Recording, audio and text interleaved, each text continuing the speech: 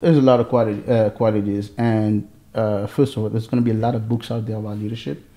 I will pick a few, right? I would say for me, you have to have passion for people, right? You have to have passion for learning, and you have to be humble, and you have to understand you don't have all the answers. These things are very important.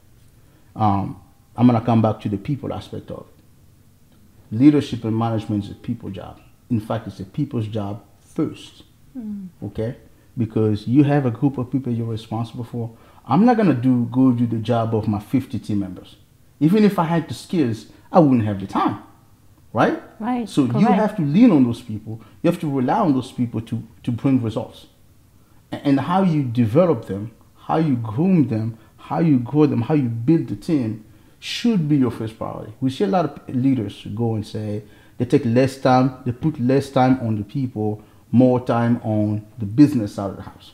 Why? Because that's what we're comfortable with as humans. We want to look at numbers. We want to talk about the things that we can quantify, right?